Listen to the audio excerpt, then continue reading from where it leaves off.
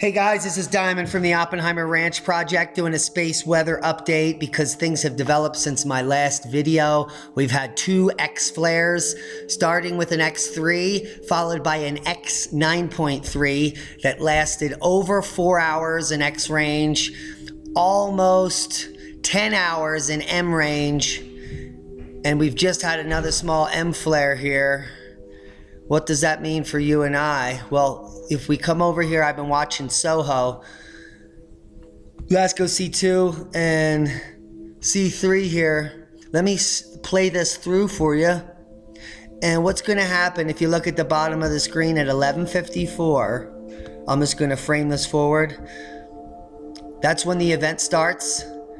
And watch this, at 11:54, NOAA then cuts it out. 6 hours, and here's the end of the event. That's what they've done. They've censored this information. So here, let's go look at the same thing here, and I'll stop it right before 11:54 UTC, and we'll see what we can see from the backside of the sun. See if they've got us censored here. There's the event to the right. There's the beginning of the X flare there. That's the X3. Bottom right,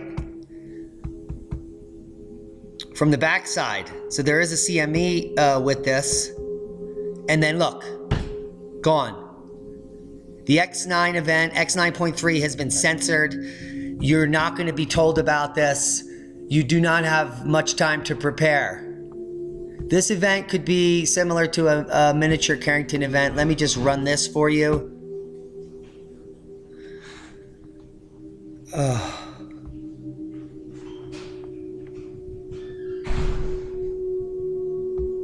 Think of it as an EMP.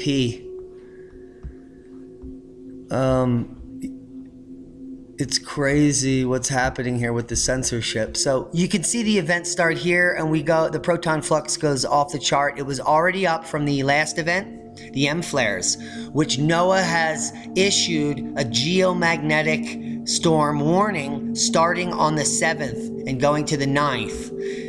Now this X flare, this set of X flares is going to hit us sometime in the next 24 hours during the G3 geomagnetic storm. What that means is that all the things I said in the last video, maybe times 10, could occur. And I think there'll be power failures and brownouts. There'll be human health issues. And hopefully they're going to give you a warning. So at the bare minimum, you should prepare by getting some batteries and flashlights for blackouts, maybe a week's worth of food, some extra cash in case all of the Mac machines fry, and it wouldn't hurt to protect some of your electronic devices in a Faraday cage, or figure out how to rig one up real quick.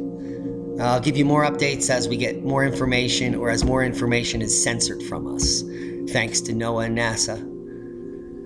Be safe, everyone.